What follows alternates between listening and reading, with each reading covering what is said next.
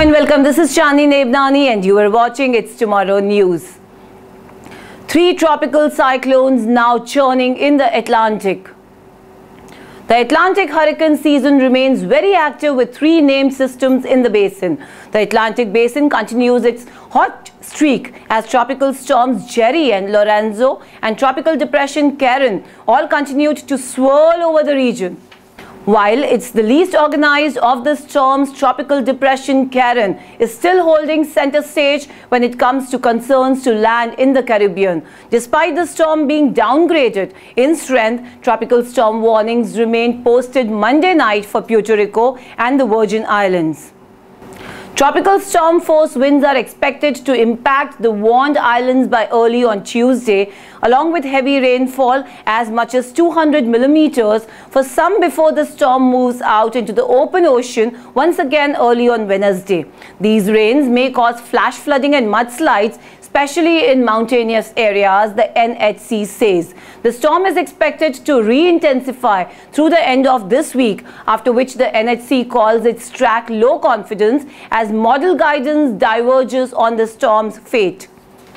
This may still be one of the watch for the Bahamas and southeast US. Further north, tropical storm Jerry is holding on to its strength despite an unfavorable environment. The storm is moving slowly in a northwestward direction, taking it on a path with its center expected to pass near Bermuda by late on Tuesday.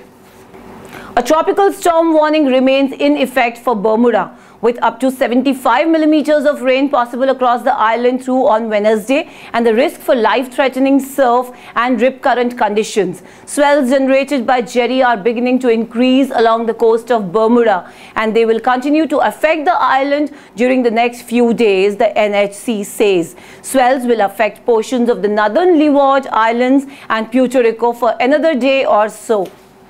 Moisture from tropical storm Jerry will also get drawn up into a developing low-pressure system that will track into Atlantic Canada this week, bringing moderate to heavy rainfall for some.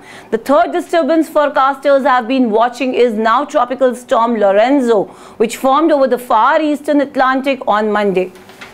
This storm will likely be with us for at least the next week as it crosses the Atlantic. It is expected to reach major hurricane strength over the open ocean sometime late this week.